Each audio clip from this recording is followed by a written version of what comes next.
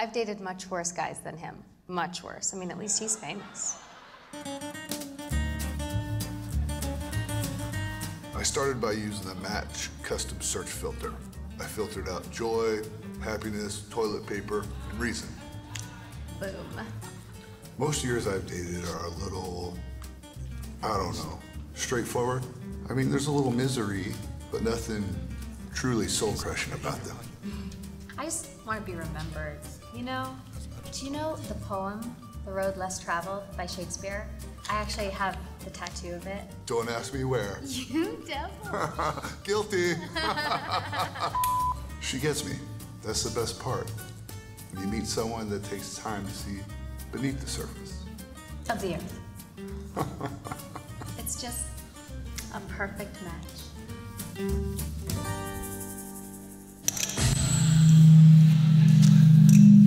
Oh my, somebody say red flags. Wow, red flags. So excited to be here with y'all today. I'm Pastor Christopher. This is my wife. Dr. Carmen, good morning. Good to see everybody good morning, today. Good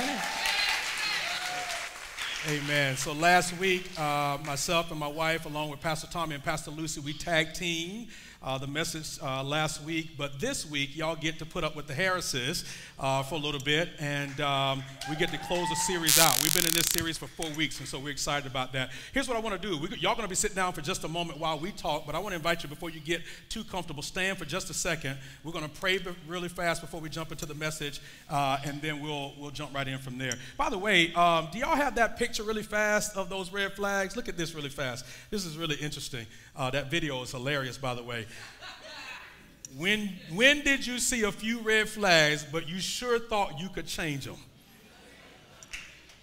How many of y'all ever been in a relationship like that where you thought you could change the person? Oh, by the way, we're a truthful church here. Amen. Pastor Christopher, I want you to meet him, or I want you to meet her, because I'm praying, I'm fasting, God's going to change their life. Sure. All right. Yeah. It's going to be a great day. Let's pray together. Father, we say thank you very much for the privilege, the honor, and the opportunity today to discuss your word in this fashion. I pray, Father, that there will be no distractions in our midst today. I thank you, God, that there is healing that is available in the house today. There's restoration that is available in this worship experience today. Your word tells us that we are set free by truth. And so, Father, thank you for the truth of the gospel that will be shared today. Thank you, Jesus. Holy Spirit, you're in charge of our time together, and we give you the right to speak and to move and to bless how you so choose to do so. Let the words of our mouth and the meditation of our heart be acceptable in your sight. You are our strength and our Redeemer. In Jesus' name, everybody said amen? Amen. Amen. You can have your seats, everybody. Thank you all so very much. Thank you so very much. So we are closing out this series that we've been in now for 4 weeks called Hot and Bothered. Hot and Bothered. How many of y'all have been here all 4 weeks of the series? I'm just curious. All right. Okay. How many of y'all have only seen 1 week of the series? How many of y'all have seen at least 2 weeks of the series? All right, the vast majority, so that's good. So we have to do a whole lot of groundwork and reviewing. By the way, all of our messages every single week, you can go to our YouTube page, crossoverchurch.org not crossoverchurch, that's our website, youtube.com/crossover813. So on all social media platforms, we're Crossover813, and you can go to our website, go to our YouTube page, go to our Facebook page, and see all of our previous sermon series and messages that we've done, so you can go back and track along with that. Before we jump in today, if you have kids in the room with you today, this may be a great time for you to allow them to experience kids ministry today.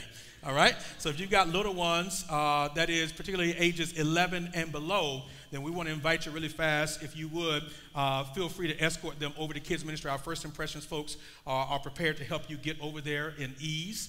And then also, if you have high schoolers, middle schoolers or high schoolers in here, today our movement, which is what we call our middle school and high school ministry, they are relaunching their services every single Sunday now. So let's thank God for that. Our middle school and high school ministry They are ramping up to make sure that they can host our middle schoolers and high schoolers every single Sunday. So before that, they would meet on Wednesday nights, but now they're meeting on Sundays, and we're really excited about that. So if you have middle schoolers and high schoolers, they can also go and check out the movement services over where Maddie Ray, who you just saw leading us in song just then, she's actually going to be helping to speak today in addition to Pastor Carmen and Pastor Wallace. So we're really, really excited about that. All right? So let's jump into the Word. Everybody say the Word. We're going to jump into the Word today.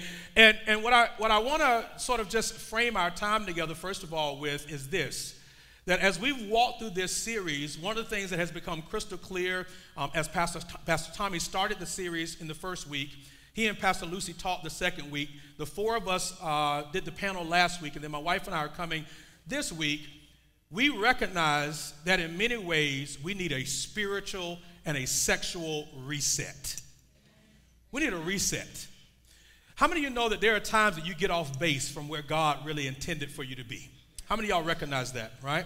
And there are times that we need to do a reset. That is, to press the reset button and to literally recalibrate so that we can get on par and in a space where God wants us to be. And I want to give you this working definition as we start out here, and then my wife is going to come and just kind of help to further lay the foundation here. But I want to give you a working definition for this spiritual reset here for a moment. Before I do that, let me give you this quote here by Michael Yancinelli from the book Messy Spirituality. Here's what he says. He says, getting stuck can be the best thing that could happen to us because it forces us to stop. Everybody say stop. Stop. It halts the momentum in our lives. We have no choice but to notice what is happening around us, and we end up searching for Jesus. Wow. We need a reset, y'all. We need a reset. Because here's the deal. Here's the bottom line analysis of this all. We've gotten to a place in our culture today, but more specifically because this conversation is for those of us that subscribe and ascribe to the Christian faith. And we recognize that there may be people here, you're checking out the church for the first time, or you're not new to the Christian faith, or you're trying to figure out what this Christianity thing is all about. You get an opportunity to eavesdrop in and to lean in on what it means to be a follower of Jesus Christ and what we believe about the Bible. And we recognize that there's some churches historically that have done some abusive things, that have talked about this in abusive ways. Right backstage, my wife was just telling me about a story that one of the members of our church told her right before service started of something that they had to do that was totally embarrassing and harmful to them with regards to a mistake that they made and as it relates to their sex and sexual life. And so even with that being said, just because the church has been abusive or has done things that have not been ordered, that still doesn't take away the fact that we still have God's word, and we've got to get back in line with what God desires for our life. How many of y'all understand that? Come on, raise your hands if you agree with that. We got to get to a place, brothers and sisters, where the things that breaks the heart of God also breaks our heart. Let me let that sit in the room for just a moment. The things that breaks the heart of God also breaks our heart. It is not just a matter of do's and don'ts and you should and you should not. It is, what is God's desire for our lives? I'm going to embarrass my wife here for a second probably. I want to make a confession because as we were working on this message, we were doing this outline and kind of putting this together, and I was like, you know what, we really need to like get in people's face with this. And she was like, yeah, okay, what are you thinking? And so how many of y'all remember in high school when you had sex ed class and they showed you those pictures of like the STDs and all that kind of stuff? How many of y'all remember that? I wanted to show that picture, Natalie, on the screen. My wife was like, you cannot do that. You cannot show that picture on the screen. And even I told Pastor Tommy about it. He was like, no, please don't do that. Please don't do that. But here's the deal. But I'll say this. Uh-oh. I'm going to tell you why. Because some of you saw that picture and still did it. Okay? Sorry. I wasn't supposed to say that yet. Go ahead. You go ahead. Sorry. Keep going. They were listening. Weren't y'all listening? Okay, keep going.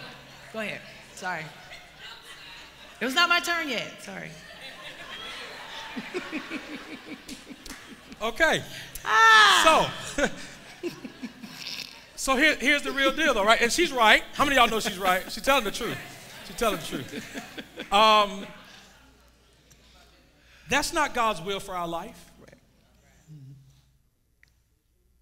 To have to be worried about sexually transmitted diseases. That's not God's will for our life. To have like all of these sexual regrets, that's not God's will for our life. To be literally in a space where we're saying what God says is wrong, we're now saying it's right, that's not God's will for our lives. Right? We have had, Pastor Lucy will attest to this, over the years we've had people that are a part of our church that literally have been living in, cohabitating. How many of y'all remember what they used to call it? See, y'all know, see? Yeah, we don't use that phrase anymore now because it's so acceptable now, right? But we literally have had people that they've stopped coming to church. Because the church has said to them, no, that's not God's will for your life. And they're like, well, who are you to tell me what God's will is for my life? Our assignment is to simply give you the word of God. Now, we're not going to micromanage your life, but our assignment is to simply give you the word of God. And so today we're going to talk about reset. Everybody say reset. Reset. All right. You didn't give them a working definition. I'm sorry. All right. Here's the definition of reset. Here's the definition of reset. Write this down. And for those of you that have the Crossover app, you can take some notes today in the app as well as we walk through this. Here's the definition of reset. It literally means to set again, to move back to the original position. I love this one. To put back in correct position. Somebody say correct. Correct. It literally means to start over, to have a fresh start, or to cleanse as you restart, right? So when you think about everything that's a restart or a reset, you are starting back to the original position so that it functions the way that it's supposed to function, right? And there's some examples that we're going to give you here in just a minute. As a matter of fact, I will give you one right now. How many of y'all have ever driven your car before? You got new tires on the car, but the car was still wobbling. How many of y'all ever had that before? And you discovered that you can get new wheels on your car, but if you don't get an alignment, you still got some issues, right? You got this nice car, these new tires. You even went to the car wash and got it washed because you're like, man, I want these new tires to shine. But you didn't get an alignment, so guess what happens? You still had issues, right? Alignment matters. Alignment matters. So walking in alignment with the Word of God is what actually allows us to be able to function the way that God intends for us to function, all right? And we were talking about, as you talk about a reset, usually you think about devices, right? You reset your phone, but I thought further. It's beyond getting stuck. If you have any type of smartphone, it gets stuck, they usually tell you turn it off, turn it back on, right? That's usually a reset. But when it's really broken, you have to call Apple. We're an Apple family, so any of you that are not Apple, sorry. We're apostolic. You have to call them, and they tell you to do, when it's really bad, you have to do a hard reset. Hard reset. Back to the original factory's design. When you do a regular reset, when you turn your phone off and you turn it back on, you know, your app's not working, that's one level. What we're talking about, some of us need a hard reset as we think about the area of sex. So what are some of the areas that we might need a reset? With emotional frustration around sex. So when you think about that, what is your belief, idea, and how you behave or respond in response to emotional frustration with sex? What about mental exhaustion or the existence of relationship chaos? Okay? Spiritual disorientation or even identity issues around the idea of sex. We need a hard reset so that we align our lives the way that God says it. We love to get God's results doing it our way. We say, well, you know what, I'm going to go to church on Sunday because God, the church told me that. But then, you know, I'm going to do what I want on Monday. And then Wednesday, I'm going to come to Bible study and make up and repent. And then I'm going to say I'm sorry. And then by Saturday, you know, I'm going to go out, I'm going to do my thing. And then by Sunday, it starts over again. And we want a holistic life that God has designed for us. And I'm going to use the old school term, by dipping and dodging during the week.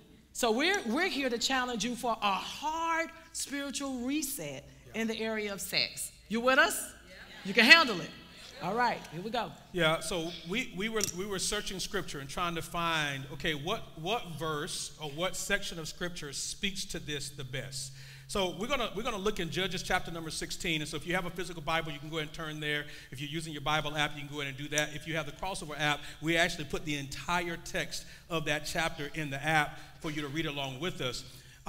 This morning, as I was on the way to church, I drove through this section of Tampa that's called Ybor. And as I was driving through this section of Ybor, when I got particularly near I-4, there were like 12 or 13 police cars. And as I got closer to that intersection where those police cars were, I noticed that there was a tarp that was covering this body that was on the ground. And I saw there was like this where the public bus transportation comes. It was one of those bus stop areas. So I saw some stuff that was on the bus stop, and then I saw these remains on the ground. So it became pretty clear to me that this probably was a person that was homeless, or a person that probably was transient in some ways, that had passed away. And as I'm looking at these police cars and I'm looking at this body that's on the ground, there are people that are honking, "Get out of the way!" Right? They're in a rush to get to where they're trying to go. And yet I'm saying to myself, there's a body that's on the ground, right? And in that moment, I've got the message running through my mind, and I'm on the way to church. In my mind, I'm saying, this is sort of what it's like in life, that oftentimes we're in a rush to get to where we're trying to go, and we're not even paying attention to what's happening around us. We're not even aware of the detriment of the cessation of life, the end of life, and the reality of life and death that's happening right around us. And I want to remind you of that as we get ready to read this text. And I know that some of y'all are going to, you're going to hear us today, and you're going to get home and you're going to be like, oh, well, if we were to tell y'all read the scripture, some of y'all are not going to read it. So guess what we're going to do today? We're going to read the whole thing. We're going to read the whole thing. So Judges chapter number 16. Judges chapter number 16. And they're also going to put this on the screen for those of you that don't have your Bibles. If you got it, say, I got it. If you're ready, say, I'm ready.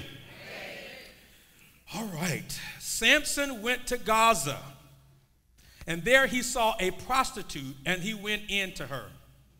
The Gazites were told, Samson has come here. And they surrounded the place and set an ambush for him all night at the gate of the city. They kept quiet all night, saying, let us wait till the light of the morning, then we will kill him. But Samson lay till midnight. And at midnight he arose and took hold of the doors of the gate of the city and the two posts, and pulled them up, bar and all, and put them on his shoulders, and carried them to the top of the hill that is in front of Hebron. After this, he loved a woman in the valley of Sorek, whose name was Delilah. And the lords of the Philistines came to her and said to her, seduce him. Now, if you got a physical Bible or you're making notes right here, you need to underline and circle that word. That's an important word right there, right? Okay, let's keep going. Seduce him and see where his great strength lies, and by what means we may overpower him, that we may bind him to humble him, and we will each give you 1,100 pieces of silver. So Delilah said to Samson, please tell me where your great strength lies, and how you might be bound, that one could subdue you. Samson said to her, if they bind me with 7 fresh bowstrings that have not been dried, then I shall become weak and be like any other man. Then the Lord of the Philistines brought up her 7 fresh bowstrings that had not been dried, and she bound him with them. Now she had men lying in ambush in an inner chamber. And she said to him, the Philistines are upon you, Samson. But he snapped the bowstrings as a thread of flax snaps when it touches the fire. So the secret of his strength was not known. Then Delilah said to Samson, behold, you have mocked me and told me lies. Please tell me how you might be bound. And he said to her, if they bind me with new ropes that have not been used, then I shall become weak and be like any other man. So Delilah took new ropes and bound him with them, and said to him, the Philistines are upon you, Samson. And the men lying in ambush were in an inner chamber, but he snapped the ropes off his arms like a thread. Can I pause for just a second? You know what I just noticed? I wonder if Samson thought these were sex toys. Keep reading. Keep reading. Okay. All right. I'm back. Like, That's the first time I've ever seen that in the text like that. All right, I got two brothers over here like, hey. Okay, I'm back. Come back. Where we stopping? Verse 13? All right, let's keep going. Y'all come back now, come back. You had to be here last week to get that reference. Okay, let's keep going. All right. Then Delilah said to Samson, until now you have mocked me and told me lies. Tell me how you might be bound. And he said to her, if you weave the 7 locks of my head with the web and fasten it tight with the pin, then I shall become weak and be like any other man. So while he slept, Delilah took the 7 locks of his head and wove them into the web, and she made them tight with the pin and said to him, the Philistines are upon you, Samson. But he awoke from his sleep and pulled away the pin, the loom, and the web. And she said to him, how can you say I love you when your heart is not with me? You have mocked me these 3 times. You have not told me where your greatest strength lies. And when she pressed him hard with her words day after day and urged him, his soul was vexed to death.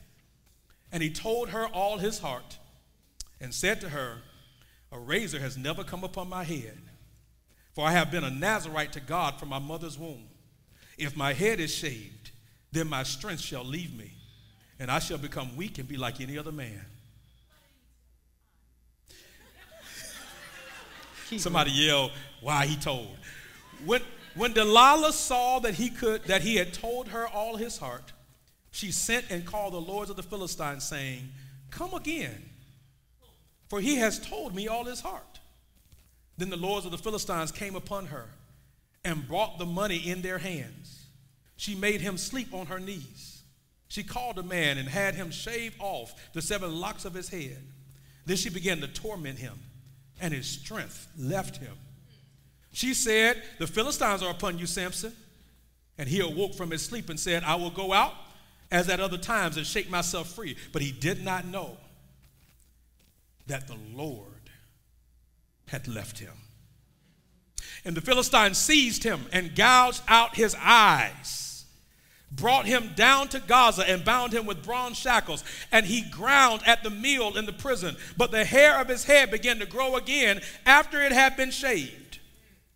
Now the lords of the Philistines gathered to offer a great sacrifice to Dagon, their god, and to rejoice. And they said, our God has given Samson, our enemy, into our hand. And when the people saw him, they praised their God. For they said, our God has given our enemy into our hand, the ravager of our country, who has killed many of us. And when their hearts were merry, they said, call Samson, that he may entertain us. So they called Samson out of the prison, and he entertained them. They made him stand between the pillars. And Samson said to the young man who held him by the hand, let me feel the pillars on which the house rests, that I may lean against them. Now the house was full of men and women. All the lords of the Philistines were there. And on the roof there were about 3,000 men and women who looked on while Samson entertained them. Then Samson called to the Lord and said, O Lord God, please remember me and please strengthen me only this once, O God, that I may be avenged of the Philistines for my 2 eyes. And Samson grasped the 2 middle pillars on which the house rested, and he leaned his weight against them, his right hand on the one and his left hand on the other. And Samson said, let me die with the Philistines. Then he bowed with all his strength, and the house fell upon the lords and upon all the people who were in it. So the dead whom he killed at his death were more than those whom he had killed during his life. Then his brothers and all his family came down and took him and brought him up and buried him between Zorah and Eshtal in the tomb of Manoah his father. He had judged Israel 20 years. How many of y'all have ever actually read that entire chapter? Wow. So we feel like today we want to give you just a few points that we believe that this text speaks to of what a sexual reset looks like for the believers. All right? So if you're taking notes, here's the first one. And we're gonna give you some alliteration today. All of them starts with a T, all right? So here's the first one. You can write this word down, and it's gonna be on the screens. The first word is type. Type. What type of person are you? What's your background? Where do you place your identity, right? In this case, it is very clear that Samson had an issue with women. And please hear this. Let me make this very clear, because historically in the church, we've always taught that Delilah was a woman, right? And Samson is a man. Now, and that's true in Scripture. That is a description in Scripture that we see. But this text is also prescriptive for us, meaning that the metaphor here for us is that some Samsons can be women. And some Delilahs can be a man. Right? So in this case, are you putting your identity based on what you can do in the bed? Is that where your identity lies? Are you putting yourself in a place where you're literally hinging your identity around your performance in those intimate moments where you shouldn't be? Because when your identity becomes wrapped around that, guess what? When you don't do well there, then you really struggle in life beyond that. What type of person are you? What type of person are you? Anything you want to add to that? Nope, keep going. All right. Here's the other thing that's really interesting, I think, about this. So when you look up who Delilah was a part of the Philistines. Samson was a Nazarite. The text tells us that he's a Nazarite. So when Samson's mother was pregnant with him, she made a commitment to raise her son as a Nazarite.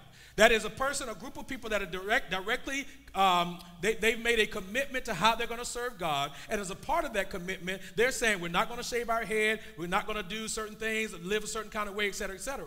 In this case, notice that Delilah literally represents the complete opposite of everything about Samson's life. So are you asking them to examine who they are and why he would even be attracted to her to begin with? Exactly. Okay. Why would Samson, who's a Nazarite, Correct. who's made a commitment before God, be attracted to a prostitute? Like what was it about her? The Bible actually says in verse 4, he fell in love with her. He did. So my question is, what was it about her? What did she offer him? Right? Because the truth of the matter is, he had more to lose than she did. I'm going to skip point 2, jump to point 3. And point 3, She's we're skipping doing points. yeah, Come I know, on, I'm Jesus. skipping points because I'm going to go ahead and go with it. All right. Point 3 is recognizing the truth of your situation. Wow. In 86, Marvin Gaye, and y'all don't act like y'all so saved, Marvin Gaye made a song called somebody up here, Sexual Healing. In that song, he talked about how sex was a healing or a salve, almost like a medicine to cure. But when I'm talking about sexual healing, I'm talking about being healed from sexual experiences. Yeah. Because part of who we are and the decisions that we make are embedded in some of the experiences and the beliefs that we have about sex. Wow. I have a friend, and I did ask her, I said, hey, girl, I may talk about you on Sunday. She said, what you talking about? We talking about sex. Well, give my name and number. I said, no, girl.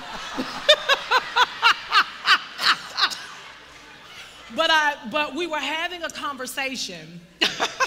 She's single. But we were having this. Do not walk up to us afterwards and asking for her name and number.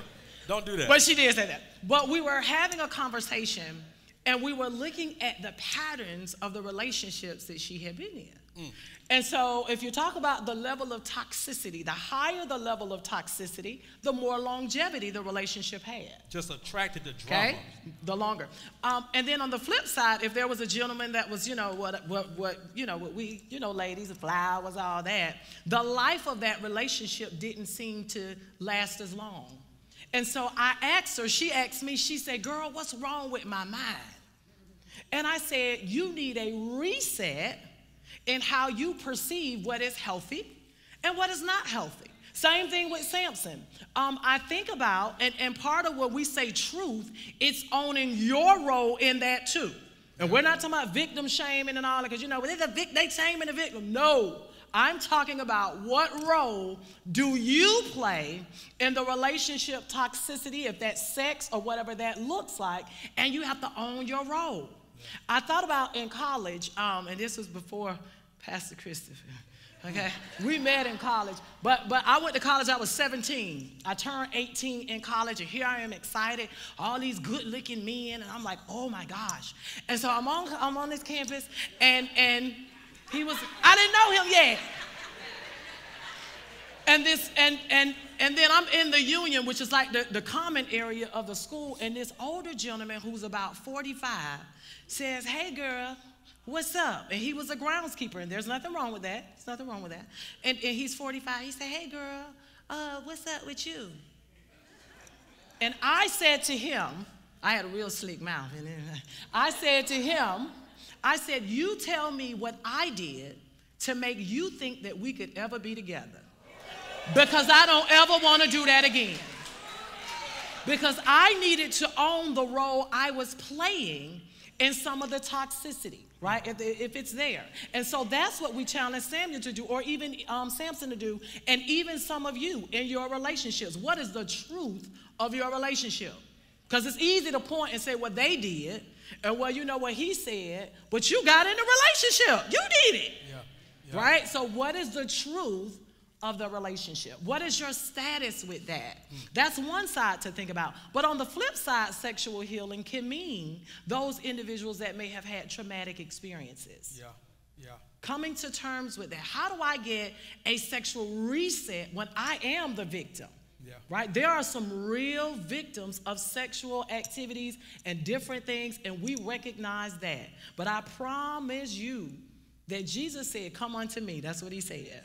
And that he will give you the sexual reset, even in that area, so that you can perceive relationships in a healthy way and know the truth. Yeah. That is his desire. So that sexual healing then for you is like what Marvin Gaye was talking about. Okay? Yeah. Okay. Yeah, so I skipped one. Sorry. That's okay. No, I think, there's some people who literally, if we will be honest, they are Christians, but they've been so damaged by relationships that they literally say, "You know what?" And like, we don't use these phrases in church often, but this is the truth because we use them in other places. They're like, "Well, you know what? They hurt me, so I'm gonna go buck wild because I deserve this," right? Mm-hmm. And you end up making decisions where you end up having lots of regrets. Mm-hmm. So we gotta start acknowledging what's not working. Right.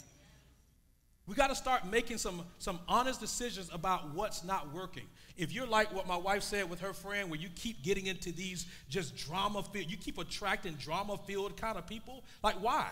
Right? Which is really the second point that we skipped over, and that's okay. So just write number 2 down is taste. What do you have a taste for and why? Mm-hmm. So one of the things that she asked, one of the things that her and her friend talked about, and I overheard this because they were in the car one day, is like, why is boring not good enough for you? What you define as boring, right? So like the guy that's he got a job, he ain't in no drama, he don't smoke, he don't drink, he ain't doing drugs, he ain't out here, living a gangster lean lifestyle, all of that. Beating on you, like, cheating on you. Why is that not good enough for you, right? And here's the truth, y'all. Like, if we're gonna be honest in this conversation, we got to be honest, because we are attracted to the wrong images. We are attracted to the wrong images. When my wife and my daughter, my oldest daughter, who's in college now, were having a conversation one day, and my daughter at this point was attracted to this one guy in particular, and as y'all can see, y'all see how we get down in the Harris household, right? But my wife said to my daughter something that I thought was really powerful. I didn't even have to say a word, but she was like, "He's cute now, but he's not going to help you keep the lights on later."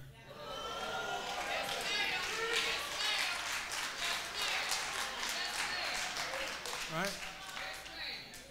So we gotta change even what we're attracted to, and we gotta start doing some digging. Somebody say digging. Digging. We gotta start doing some digging. So here's number 1. What type of person are you? Number 2, what taste do you have? What do you have a taste for and why? Number 3, my wife dealt with this, truth, right? Acknowledging what's not working. Here's the 4th one. My God. Number 4, temptation and triggers. So we read this text and we like, Samson was dumb. Did anybody else get that sense? Like, you're reading this and you're like, come on, bro. She done asked you 3 times, done set you up 3 times, and then you finally... No, he thought it was sex toys, so he ain't realized it was being set up. Right. Sin wants you to become desensitized to reality. Sin wants you to become desensitized to reality. Oh, but they look so good. They smell so good. They talk so good. They dress so nice. Oh, but they treat me this kind of way. And last time I was in this kind, like, so we start dumbing down and compromising. We start dumbing down and compromising. And every decision, like the Bible literally says, y'all, she wore him down. The text literally says she wore him down. I want to say something here. Okay. I was about to make a major point. I know you did, because I hear you preaching. You ain't supposed to be preaching. We're talking. Okay. So I'm going to preach today, though. Go ahead. One of the things that I thought about with Samson here, he was raised as a Nazarite and told as a child, you belong to God. He was reared in this way. Could it be that Samson had a spiritual arrogance about himself to feel that he was infallible in any situation? Could it be? That was my thought. Because I thought about it, I said, why would you lay with the devil? Because she was a Philistine, right? Why would you lay with the devil and knowing what you have and then tell them your secret? So how does that relate to us? As believers who are lukewarm and carnal, and when I say carnal, that means it's like, well, I'm kind of over here, but I'm really over here. We can become spiritually arrogant to know why, because God's going to give me grace. God's going to grant me mercy. I can ask for forgiveness again. God's going to give me a second chance, right? Because we can position ourselves to say there's always tomorrow. I can fix it tomorrow. Yeah. Could that have been Samson's stance, even why he would reveal himself to that degree to the enemy? Yeah. Do we position ourselves that way in sexual relationships? Oh, I'll just do this time. Yeah. Let me make this point really fast. Go ahead. Y'all you may want to write this one down. Guilt is not enough to keep you holy. Guilt is not enough to keep you holy. When you start feeling bad, you say, okay, then I'll stop or I'll change temporarily. No, you got to make some decisions before you get into that situation. Right? You gotta recognize temptation where it comes coming down the street towards you and say, you know what? This is not going to end well. Right. You need to recognize those triggers when they're happening. Our time is getting away from us, so we're going to put some skates on really fast. So number one, what type of person are you? Number two, we got 9. What kind of taste do you have? Number three, what's the truth of your situation? Number four, we just talked about temptation and triggers. Temptation makes you dumb. Triggers that you don't pay attention to makes you dumb. Here's number 5. Here's number 5. Team. Who's actually on your team? So watch this. Are you dating people that are actually sent on assignment to take you out?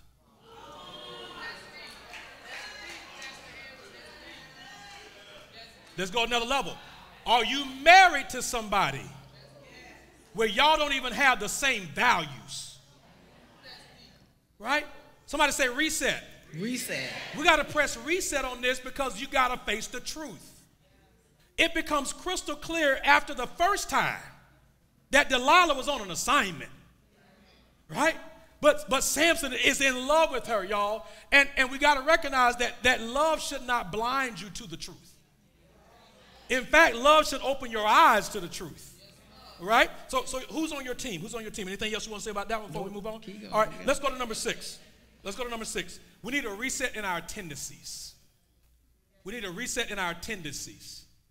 What are your tendencies? So I was having a conversation with a gentleman, and he's struggling with pornography. And he said to me, Pastor Christopher, he said, I just don't know why I keep ending up at this place. I asked him, I said, tell me what's happening in your mind and in your life every single time you find the need to go in that direction. Right. And once we started peeling back the layers of his schedule, his routine, his habits, we recognized that there are some actual tendencies that you have that you got to press reset on those. And one of the things that doesn't happen often is, y'all, we get on automatic pilot and we see the problem and we deal with the symptoms, but we never deal with the root of the problem. What's actually putting me in the environment that's causing these problems to actually keep coming up? So somebody say tendencies. We got to deal with the tendencies. All right, anything you want to say about that? No, let me take the next one. All right. We have to deal with the terminology that we use around skipped one. sex. No, that's the next one. Number 7. Oh, well, go to 8 and then you go to 7. We have to deal with terminology and how we even refer to sex. It's never called sex. When I was a teenager, they said hit. Then, I want to hit. That's, that was the language. I'm going to hit that. It went from hit to beat, right? I'm going to beat it, right? To smash. Now it's murder, right? The sex is getting progressively more aggressive. And even hold on. I saw some of them using these terms. Wait, but I saw some ladies who were like, ooh. Yeah. Yes. Like last week, I'm sorry, 2 weeks ago, Pastor Tommy and Pastor Lucy's message was actually called body count. It was. Because that's what people are talking about. Man, what's your body count? A body count is a murder. What's your body count? Right. Like a body count means somebody was dead. You just killed somebody in sex? Right. But if you're referring to it or seeing it in that derogatory or aggressive light, you need a hard reset to see it the way that God designed it. Yeah. And if he would have come, girl, let me murder you. No, friend, I ain't interested. Right? So you want to make sure that even the language that you are using has been reset to align itself with what the Word of God says about it. Okay, go back to number 8 since I skipped it. Number 7. Number 7. But you know while you were talking, I just noticed too. You gonna say something crazy? No. Those terms that you just talked about, yes. They work when you're single. They don't work when you're married. I don't know if they work when you're single. Singles? No, I'm saying singles use those terms when they're single, right? But when you're married, I can't walk up to the mic talking about, let me beat you tonight. Like, what? like that don't work. Let me hit that. What? That just don't work. Oh, well. How many of y'all married people know I'm telling the truth? Come on. Okay, thank you. Y'all gonna be like, what happened to Pastor Chris? He got a black eye. All right. Okay, all right. Number seven. Transparency. Mm-hmm. Transparency. Here it is. Have you been revealing too much to the wrong people? Have you been telling the wrong people the wrong stuff? Mm-hmm. Can I tell you something? Please hear this, y'all. Everybody don't need your social security number. When you start dating somebody, you shouldn't be revealing too much too soon. The dating is a process on purpose. So I can't tell them in the very beginning that I want to be married and I want to have 3 kids? No, because they ain't coming back. Okay. If it's a guy, he ain't coming back. Okay. Yeah, that's too much. Unless he's just interested in hitting that and keeping. All right. So number 1 is type. Number 2 is taste. What's your taste buds? Number 3, truth. Number 4, temptation and triggers. Number 5, team. Who's actually on your team? Number 6, tendencies. Number 7 is transparency. Number 8 is terminology. Now, here's the last one. This one's not actually, we added this one. This is actually not in the scriptures, but we felt like this one we need a reset on this one too. And this is the last one. Trends. Trends. And here's all we're going to say about this, and we're going to land the plane. Here's all we're going to say about it. Christians should not follow trends. We should set them. Okay? Christians should not follow trends. We should set them. It is our assignment, y'all, to be the standard for the world. And we laughed a little bit and we had a good time, and that's great. But please hear me, y'all. This is a critical message that's needed in the body of Christ today. It is a critical conversation that's needed in the church today. There are married people who need a reset because you're married, but this area of your life is not fulfilling because you brought in your history, that person's brought in their history, and it's a collision of 2 histories that's creating pain. We got singles in the church that are frustrated in this area as well and feels like the Bible doesn't speak answers to this issue, and yet the Bible does give us answers to this. There are some of you that are hearing me right now, listening to my wife and I talk about this, and we're laughing, but here's the truth. You're laughing to hide some of the pain. You're laughing to hide some of the condemnation, the shame, and the guilt that you've carried in this for years or days or months. It's not lost on me that there's somebody in here right now worshiping with us online. This past week, you made a decision, or you may have made a decision that was not healthy for your sexual history, your sexual life, your sexual identity, whatever it may be. And yes, we're laughing. We're having a good time. We're speaking truth. But here's what I don't want you to miss. God gives us the power to press reset. God gives us the power to press reset. Now, is there some work involved? Absolutely. Are there some things that we got to do differently? Absolutely. Quite candidly, are there times we need to go back and apologize to some people? Absolutely. But the message we want you to walk away with today is that we need a reset. I'll share this really fast as we close out today.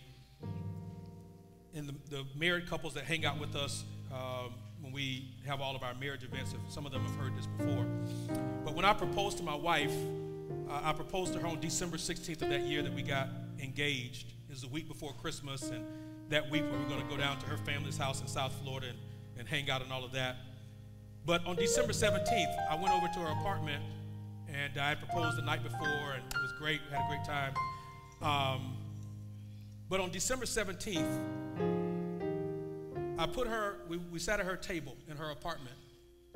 And at that time, I'd had 3 serious girlfriends prior to my wife. And I called all 3 of them individually on speakerphone with my wife present. And individually, I said to them, hey, yesterday I got engaged. I never had a bad breakup. I've been very fortunate that way. I've never had a bad breakup, no drama. It's just different season. Life moves on. But I said to each one of them, I'm in a new season now. Is there anything you need to say to me now? Because when I hang up this phone, our relationship changes. Our relationship changes. One of the things that I wanted to send a clear message to them was, ain't gonna be no foolishness here. But more than anything, I wanted to send a message to her, I don't have anything to hide. I don't have anything that you're going to have to worry about, any skeletons in my closet. I don't have anything that you're going to have to worry about this coming up on later on, or, any kids out there, whatever. I wanted her to know, hey, I'm coming to you with a clean slate. And here's what I'm trying to say to some of you today. Now, was that hard and uncomfortable for me to do? Oh, yeah. And no, sure. I didn't do the same, in case you're wondering.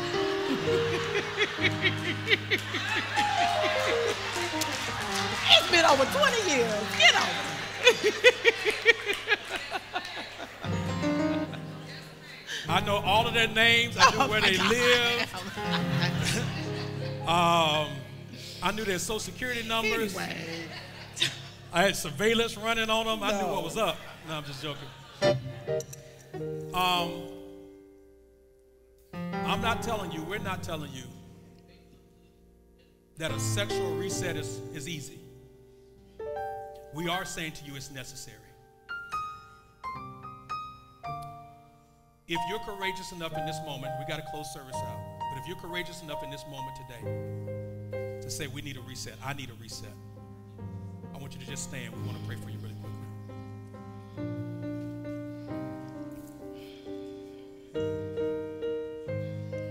Here's what we're going to do.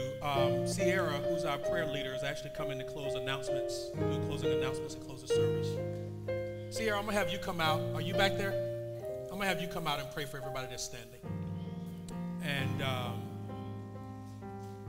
my wife and I are available outside in the lobby. Pastor Lucy will be outside in the lobby as well. Our prayer team will be available in the prayer room if you need prayer. Here's what I want to say finally, y'all. If you're standing now, sometimes the best thing you can do is to be honest about where you are and simply ask for help. Simply ask for help. Don't try to do this by yourself. Sometimes you just need to be honest and say, man, yo, bro, this is where I'm at, man. I need help. And we're committed as a church family to help you walk through this together. All right? Come on, Sierra. Jesus. Thank you, Jesus. Thank you, Jesus. So I thank God because this is a church that is transparent. Amen? This is a church that believes that we deal with things at the root, right? Amen? And so it's no mistake that the Lord placed it on Pastor Christopher's heart to call me out to pray for a reset in our minds, okay? Because just because people are in leadership positions or stand on the altar and have the privilege to be on this platform doesn't mean that they at times can struggle with different times in their lives or seasons where a reset is needed. So today I join with you. I pray for you as you pray for me. Amen? And we do this together. Amen? So Father God, I thank you. And I stand before you with my brothers and sisters that have stood up and acted upon a bold motion and movement towards your cross, towards your altar. And so I just thank you, Father God, that you're going to reset our minds. That even for those that didn't stand up today, but that are sitting knowing that they need a reset in theirs, Lord, we pray over them as well, Father. I thank you that you are purifying and clearing our minds of those past traumas, even those things that have been embedded in us and taught to us, Father. Reset, Lord Jesus, and change our perspective. Renew our minds so that it can be transformed, Lord. Thank you that we don't walk out of this building the same. Thank you that even in this series and segment, Father God, that you have called your leaders of this church to do, Father God, it has been for a transforming of the way that we are carrying out our lives, because this is a lifestyle. And we can't do it the way we've been doing it anymore. Because you have a purpose and a plan for each person standing. For each person, even in the sound booth, backstage, those that are not standing and can't stand in the moment here presently, Father God, you have a purpose and plan for each of us that need the reset. So thank you. Have your way, Holy Spirit. We know, Father God, that you are transforming and renewing, restoring. You are peeling off those layers that need to be peeled off right now. I speak to the enemy's camp right now and say, shut your mouth. The mouth of the lion, the mouth of the deceiver is shut right now. We thank you that we fix our eyes upon the Lord and we trust in his word that will wash us white as snow. And I just pray for protection over my brother and sister. I thank you, Father, that you are dispatching your angels. I thank you, Father, that you are rising up pillars in their lives. I thank you that you are rising those that will hold them accountable. We thank you for accountability, God. And we glorify your name, Lord Jesus. For this is all because of the purpose and the plans that you have for us. Because many are the plans of a person's heart, but the Lord's purpose will prevail in each person standing up right now. In the mighty and matchless name of Jesus, I pray. Amen and amen.